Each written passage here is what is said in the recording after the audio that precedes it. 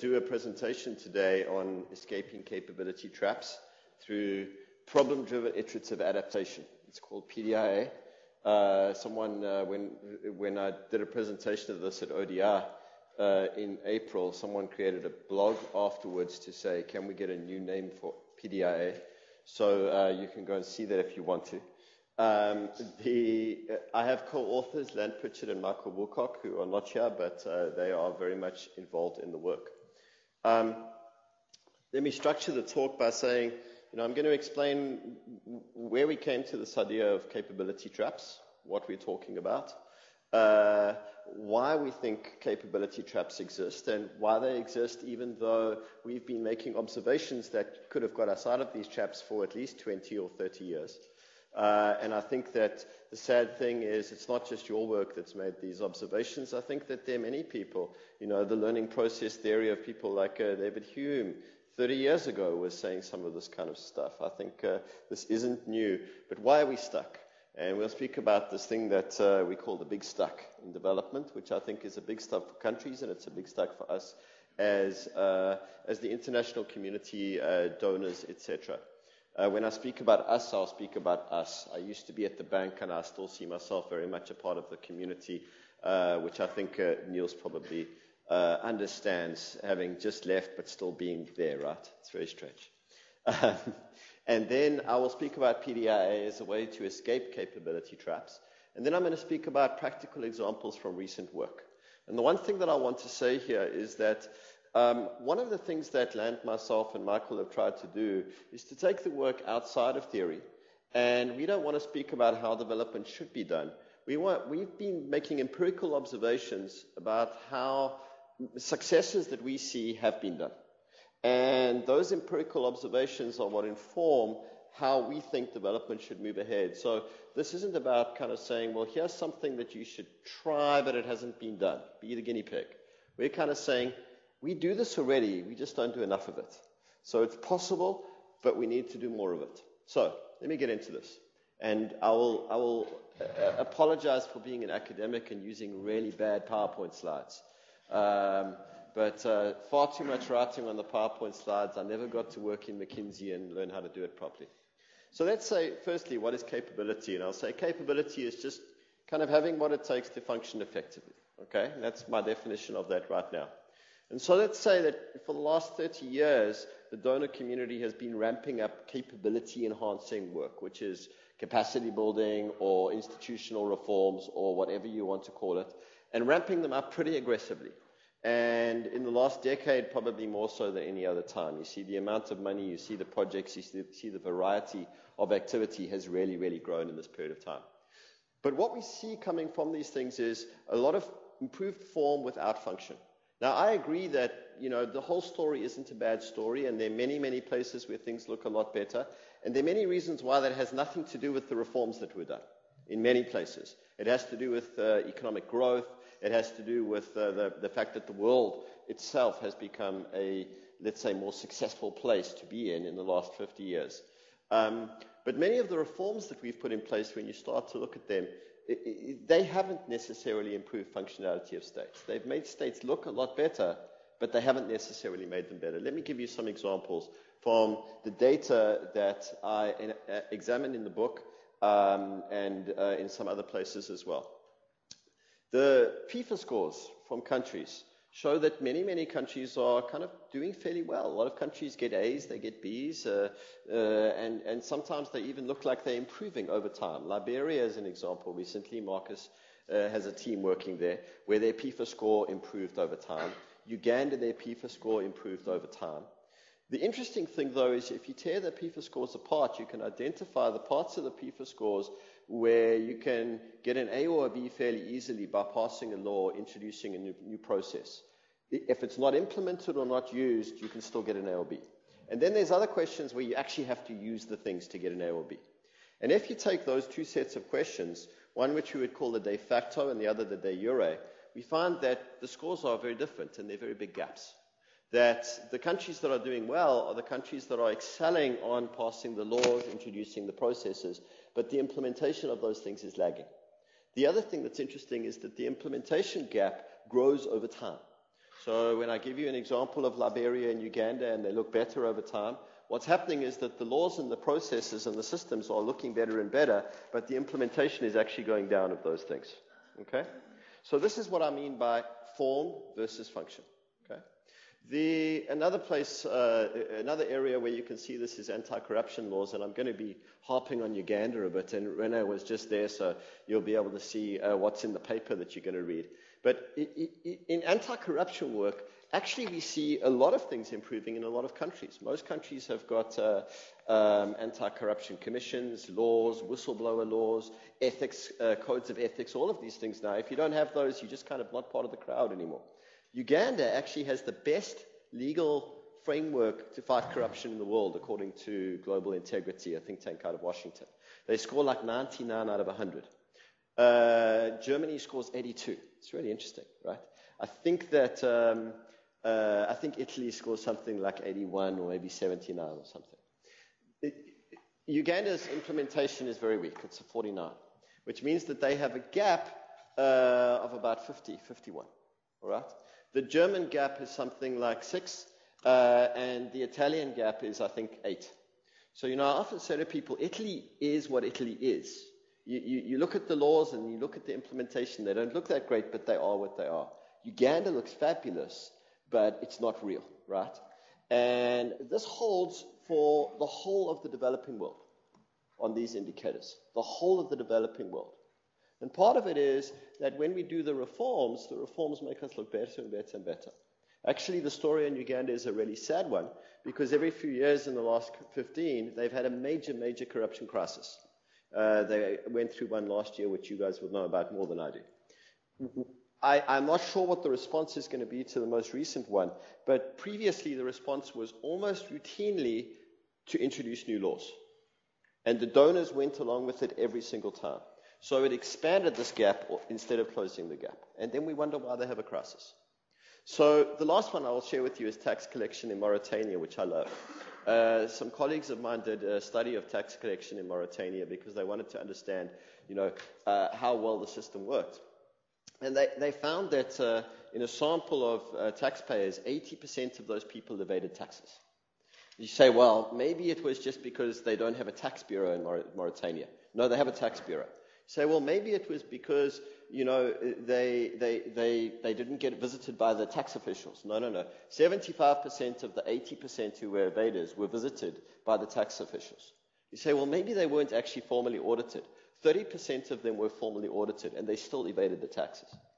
So this is saying that you still have the tax bureau, they do the visits, they do the audits, they do everything that on paper we say they should do, and still the system doesn't work. Now, I could go into thousands of stories. We could talk about doing business indicators and the fact that countries have improved on their doing business indicators, and everyone gets very excited about this.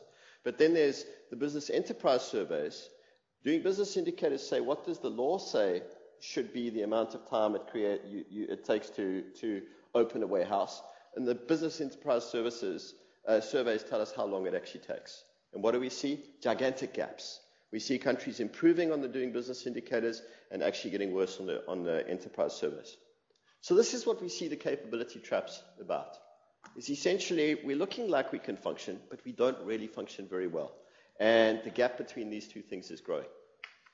And it's almost like saying that, we have this peg that we're doing, which is what the reforms are, and we have a hole, which is the context of it.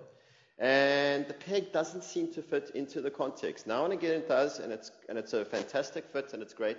But we end up with a lot of pegs and a lot of holes, and nothing that really fits. And this is what I think development looks like in many countries. So then the question is, why? Why is this the case? And even more so, why does it persist? Why do you have this long list of all the things that your organization has been thinking about for 30 years? And for 30 years, you've said the same message, which I think is the right message, again and again and again, and yet it doesn't really impact anything. So this was the question that Lant, Michael, and myself started asking. Lant is an economist, Michael is a sociologist, and I'm a public administration person, which means I'm nothing really, I guess. But essentially, part of the story is 3 people from very, very different disciplines came together and said, let's put our heads together to try and understand why this continues, even though we know it's a problem. And the first thing we identified was that the three of us had answers about very different things. Lant would speak about the answers about kind of the economic incentives of individuals. I would speak about the incentives and the behavior of organizations. And Michael would speak about societies. And we started to say, gee, it's very interesting because all my solutions would be to make the organizations function better. All Lant's solutions would be to create better incentives for the individuals. And all of Michael's solutions would be at the society level. What happens if the problem is at all of those?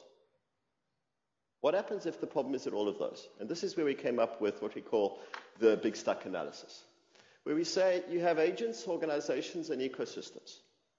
And that you have different kind of objectives and tensions at all three levels. It's a very, very simple analysis that says that the ecosystem for your organization at the top could be an ecosystem, and this would be the kind of environment in which you're in. Other organizations around you, the things that create incentives for your organization to behave. Okay? How are you evaluated by your funders? How do citizens perceive you? What are the pressures from the international community on a government? Okay? We say there's kind of two extreme approaches that you could have in your ecosystem. The one thing is that your ecosystem could be a closed ecosystem when it comes to novelty. Is our ecosystem doesn't want you to do new things. We just want you to comply with the agenda which we set. Okay? And if you don't comply with the agenda which we set, we're going to penalize you as an organization or as a country. On the other extreme, we could say, we as an ecosystem value novelty. We want you to be creative, and we are actually going to reward you when you become more functional and more and you can do better things. We don't really care what that looks like. Okay? That's what's going on at the ecosystem. Think in terms of development. What kind of indicators do we set? How do we assess countries? What do we say is you're on the right track in terms of governance versus you're on the wrong track in terms of governance? Okay? Our argument would be very much that you're on the left-hand side, but I'm going to get there in a second. In terms of the organization, we would say, if you're in a situation where you have a closed, agenda-driven system, and where your organization is very dependent on its environment for money, for legitimacy, and for support, and where what you're doing is really, really hard to do, so you don't really know how to do it, so trying to become functional is actually a very risky thing, and there's a lot of opaque politics, so you don't necessarily see what's going on. What you're going to opt for is what we call isomorphic mimicry. And isomorphic mimicry is essentially, we're going to try and look like the other people who look more successful. Because that's a strategy that we can use to get ourselves legitimacy in the short run, and if it doesn't work in the long run, we probably won't be here. Okay? So we see this in nature all the time, and the concept of isomorphism actually comes from biology. It's the idea that you'll have one snake with red stripes, that is poisonous, and so the birds leave that snake alone.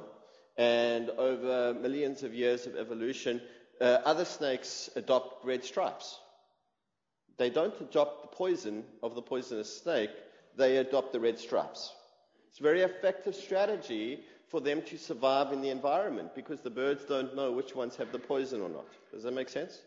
So it's the same thing with organizations is, well, I don't really know how to become functional, but I need to appear legitimate. So I'm going to look functional even though I'm not functional. Does it make sense? On the other hand, you could have organizations who kind of say, I don't really care what I look like. I need to demonstrate success. I actually need to deliver the mail. Some of my colleagues did this great study on gaps where they sent mail out to a bunch of countries, or every country in the world, and they waited to see which mail that to fictitious people and fictitious addresses, under the assumption that a functional post office system would send it back to you. And they found that most post offices in most parts of the world, not even poor countries only, just didn't manage to do that. But in some cases, demonstrated success in this is important. You need to be able to do it. So you get that at the organization level. At the agents level, you also get different kind of objectives. On the one extreme, you get leadership strategies and strategies of frontline workers that are really about the perpetuation of the organization and self-interest. Now, this could look like corruption, or this could just look like, what do I need to do well in my career? You know, what backs do I need to scratch? What boxes do I need to tick?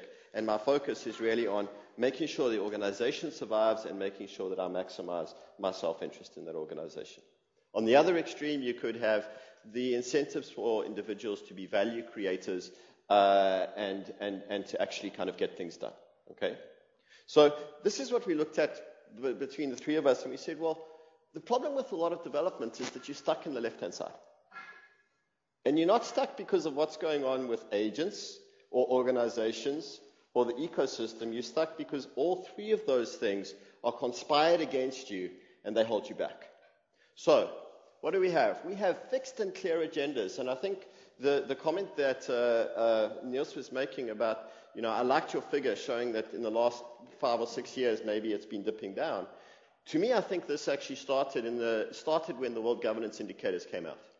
Because I think that what the World Governance Indicators did, and shortly after them the Doing Business Indicators, and shortly after them PIFA, and then all of the other indicator sets that we use to assess countries, is they fixed the agendas.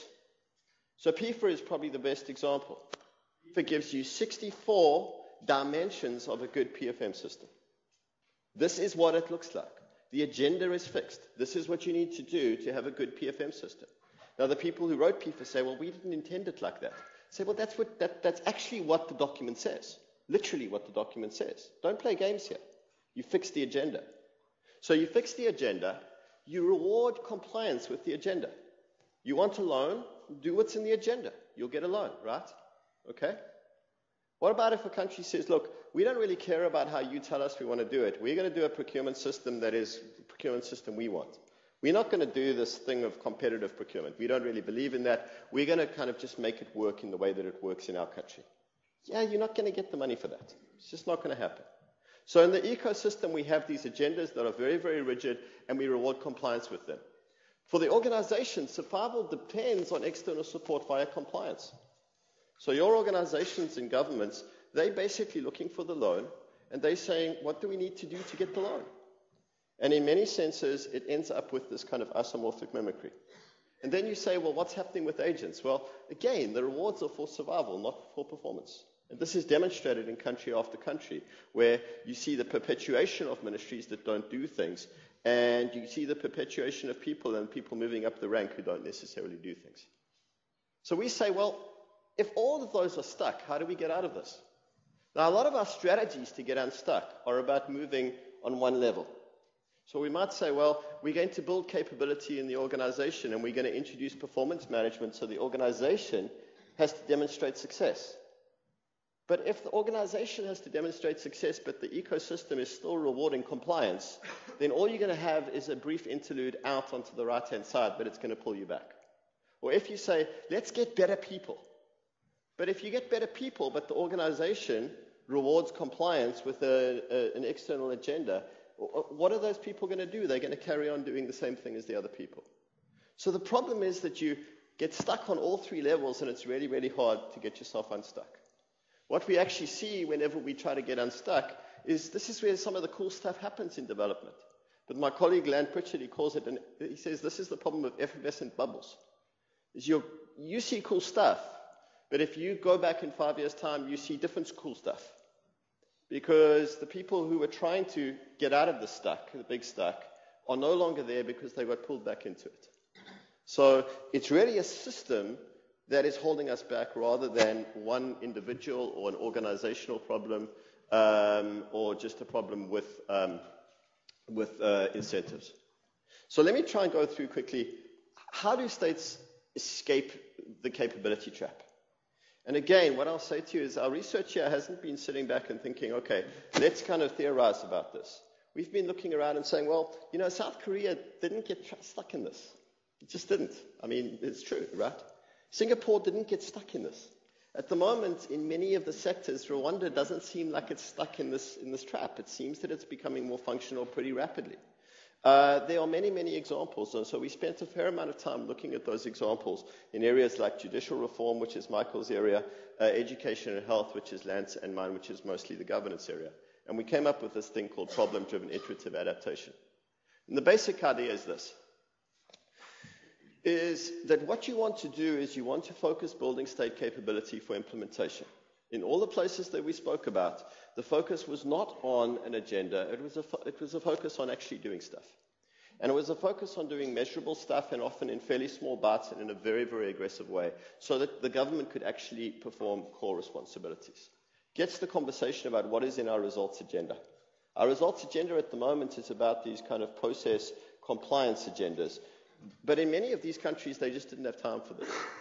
I love some of the books of people like Park Chung-hee and Lee Kuan Yew when they speak about the early days in Korea and in Singapore, where, of course, in all of these stories, you have a dark side, which is interesting as well. But Lee Kuan Yew in particular said we didn't have time for agendas. We didn't have time for people to say that's what you need to do. What we had time for is we need to improve service delivery, we're going to try a bunch of things, and that's what we're going to do. So the focus is, can you actually deliver mail? Can you collect taxes? Can you immunize babies? Can you educate kids and administer justice and regulate firms? It's not, do you have a school system that looks like you can do these things? Can you do them is the key metric. Second thing that we see is that success builds good institutions, not vice versa. And this is an interesting thing for theoreticians because theory has told us that institutions breed success. And what we say is success breeds good institutions. Because we don't know what institutions are going to breed success in Tanzania. We just don't know. Because Tanzania is not Germany. Okay? So the idea is that when you get success, then you get the basis of having something that you can institutionalize. But we need to know what success looks like before we institutionalize it. So we have 4 principles of PDIA, and it develops all of the principles that you guys spoke about just now are in here. The first one is we think that you should be local solutions for local problems, which means it needs to be problem-driven. And I'm going to get into this in a second, a little bit more detail. The second thing is that you want to push for positive deviance or for solutions that go outside of the norm and that you kind of have some sense that you can do. The third thing is that you want to do the iterate and adapt. And here, the interesting thing is that there's a significant amount of overlap with the business management literature on this as well. Specifically, theories coming out of Toyota and the experience of Japanese firms. And then the fourth is that you scale learning through diffusion. You don't take exactly the same thing and reproduce it everywhere. You take the thing and diffuse it, meaning it's probably still going to look different. Even when you're scaling it, you're looking for something that works better. And there are implications there for leadership, meaning you're not going to use heroes, you're going to be using groups. And I'm not going to go into that in a lot of detail today, but I am going to speak about the problem focus and also about the idea of iterating. Now, the problem focus for a number of reasons. The first thing is that problems get changed onto the reform agenda. And, in many, many organizations, we kind of say, well, we're problem-driven. And I love the bank because the World Bank, when I was there, they introduced something that required everybody in a project document to have the problem statement at the front of the problem document. So I'll get to Uganda again. My favorite example of this was in a project on civil service reform. The problem statement was literally, there isn't any capacity in Uganda's civil service. The reform was to introduce a human reform management information system. When 5 years later the system hadn't been implemented and wasn't working, the post-mortem on the project said, well, the project failed because they didn't have any capacity in the civil service system to implement the project. So you have to say to them, well, what is it that you thought about when you identified the problem? So one of the things that we speak about is you need to be purposeful about this, which means processes of actually constructing a problem, so you bring it onto the agenda, so that you draw attention to it, so people have to pay attention to it. That's why you're doing this. This isn't about just naming a problem. It's about getting data, getting stories and focal events that pull politicians and bureaucrats onto your side so that you can actually get them to address the problem. The second thing is that problems focus the search on relevant solutions. Meaning, we don't want people to be focusing on what other countries did that made them successful. We want them to be focusing on making themselves successful. And if you say to them, success is problem solved rather than solution introduced, it helps you to keep that focused. So, for example, you would say, well, what's your problem over here? And I'll come to an example of the Mozambican judicial sector in a minute. In Mozambique, a project sponsored by a variety of donors was introduced in the judicial sector to improve case management. And the project expended between $5 and $15 million, I'm not sure because the records were so bad. And all it did was created an office that permanently hires 6 people. Then we said, well, let's not focus on introducing a case management system. Let's ask them, the authorities, what was the problem?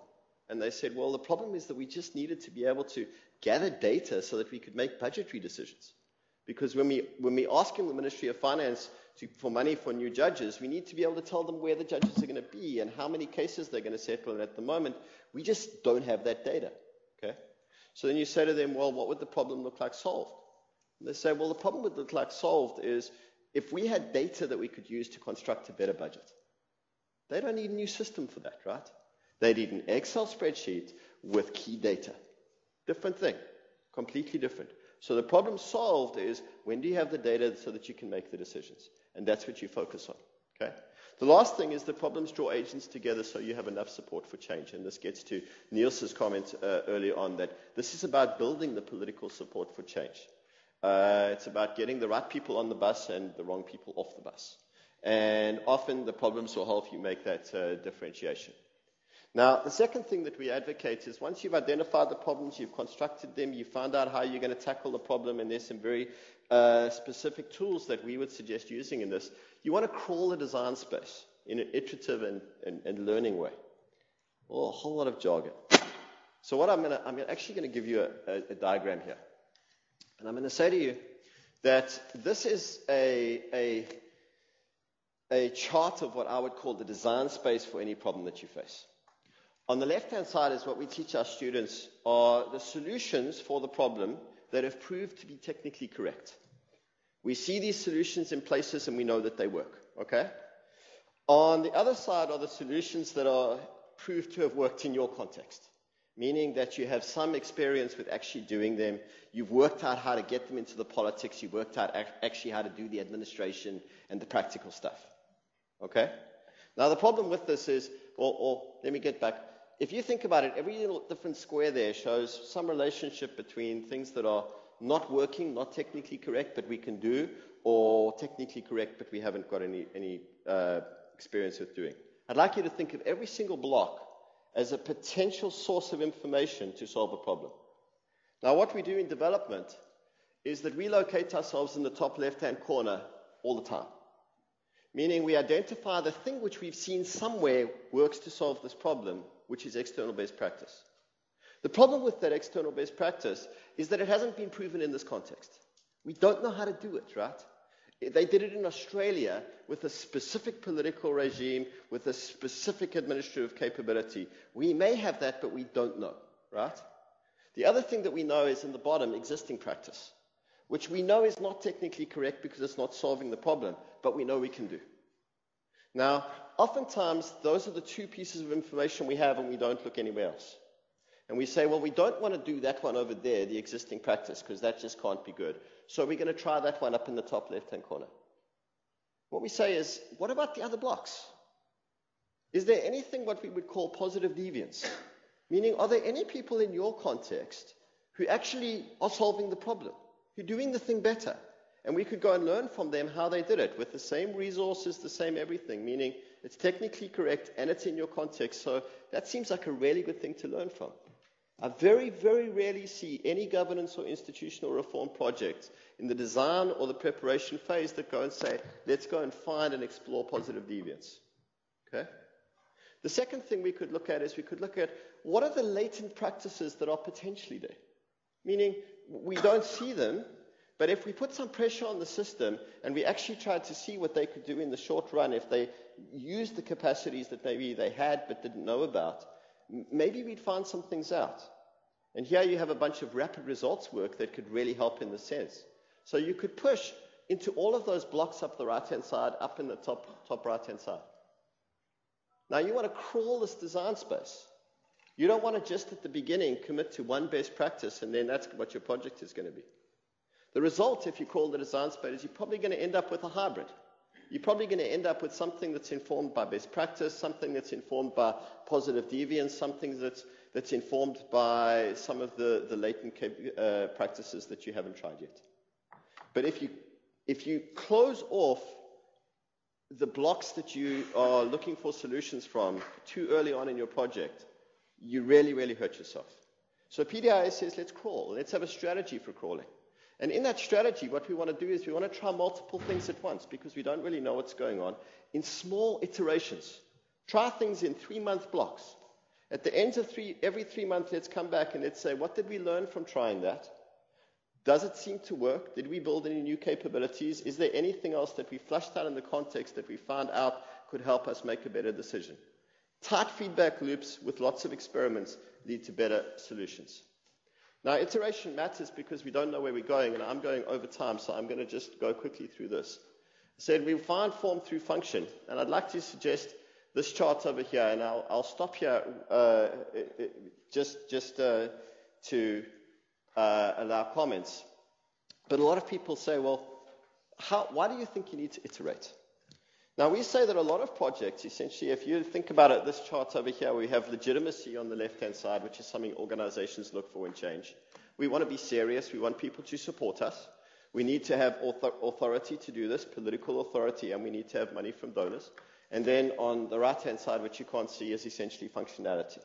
It would be good if the reform also kind of helped us to do stuff. Now, the problem with a lot of reforms is that we want to go from A, where we don't have any legitimacy, and we don't have any functionality, to B, where we have both of them. We want to be doing the thing right, and we want people to be patting us on the back and giving us money.